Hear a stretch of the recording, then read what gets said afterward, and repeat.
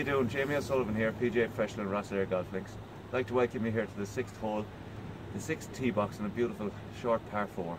I want to talk to you today about a good pre-shot routine. In golf, pre-shot routine literally is a plan. A plan on what we want to do with the golf ball, what club we want to use, depending on the day, the conditions, what sort of shot we're trying to play, and also a kind of routine and setup. Okay, so a good pre-shot routine should be, after you've chosen your club for the specific shot you want, I want you to make sure you aim the club first where you want to go. After you aim the club, you aim your body. After you aim your body, make sure you're set up nice and strong, and bang, off you go. So this needs to happen very, very quickly and naturally, and this may take some time to practice. I'm just going to very quickly go through what I just said there. And a good pre-shot routine should literally take a couple of seconds. It's a bit like when you learned how to drive.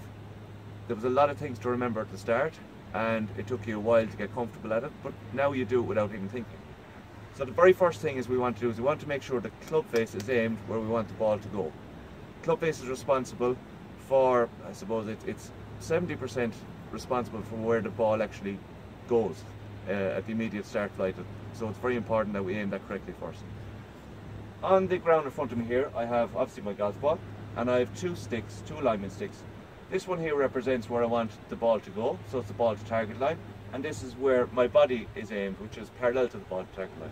So very simply what I've done, I go in and I always aim the club first. So I'm going to get the club perpendicular to this, have a quick look up to make sure that I'm happy where I'm going. Next thing I do is I put my left foot a small bit out, my right foot a big bit out, so that my body is parallel to the ball to target line. Why I put my left foot a small bit out is because I'm using a wood here and I want the ball position up in front of me. Then what I do is I take my grip and I get into a good posture, good strong posture, hips back, chin and chest up. So now I'm ready to go. So in reality it looks like this.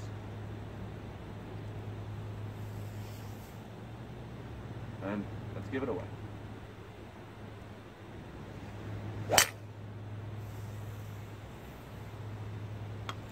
Not bad at all.